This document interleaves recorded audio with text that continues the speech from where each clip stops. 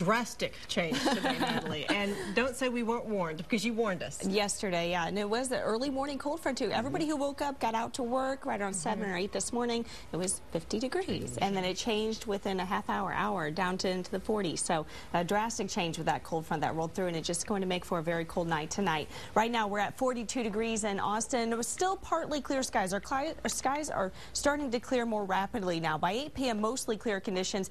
That combined with a calming winds as after the sun sets means our temperatures will fall pretty quickly down to about 38 degrees by 10 p.m. tonight. We'll be very close to that freezing mark, just a little bit above. We're all going to be below freezing though through the overnight hours tonight. Satellite radar shows our cold front now well off the Texas coast, taking with it all the rain, snow that it caused to our north, off to the east. Portions of Tennessee now looking at a lot of snow, but here in Texas, the cloud cover eroding across much of our eastern counties now, and lots of clear sky out to the west. That's going to continue overnight tonight. And just look at some of these temperatures that this cold front has brought in. 35 right now in Dallas. It's 29 in Oklahoma City, 38 in Abilene. Still upper 40s in Houston, 50 near Corpus Christi. Front hasn't brought all that colder air there quite yet, but it will through the overnight hours. A little bit closer to home, temperatures in the upper 30s in places like Burnett, Llano, Lakeway. Still 43 in Georgetown, 42 in Bastrop, and 43 right now in San Marcos. Here in town, 42 at Camp Mabry, partly clear skies,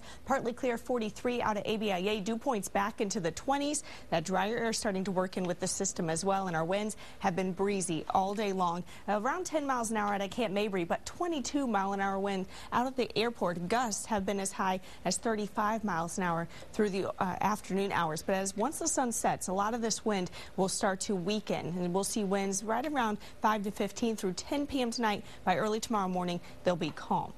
Now, with the front, it has kept cedar in the high category because of all the wind today. Mold climbed as well with a count over 1,000. Tomorrow, mold could drop back down to the medium category, where cedar, though, should stay in that high category through the day tomorrow. Now, here's your forecast for the next 48 hours. Skies clear for the rest of the overnight. That means freezing temperatures by early on your Friday morning. Through the afternoon, with high pressure and control, lots of sunshine expected.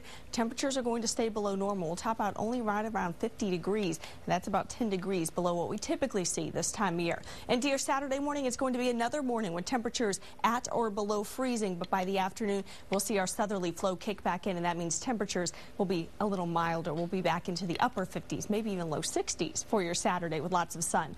Now, after this system rolls through, we're watching our next little trough of low pressure in the upper levels of the atmosphere that is going to bring a cold front through on Sunday. I originally thought there was going to be some wet weather with this, but it looks like the system has just dried out drastically, so we're taking out all the chance for rain in your Sunday and Monday time frame. We will, however, leave that cloud cover, and then the same pattern continues through the beginning of next week. So we see little waves of energy roll through upper levels of the atmosphere. That'll help keep our cloud cover around and also swing some weak fronts through central Texas through the middle of next week.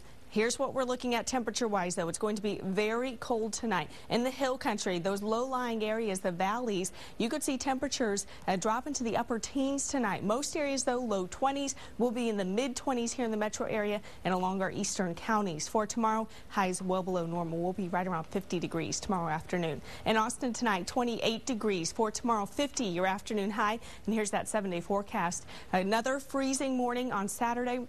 Sunday, temperatures slightly better, but then next week we stay a little below normal with temperatures overnight in the 30s, afternoon highs in the 50s.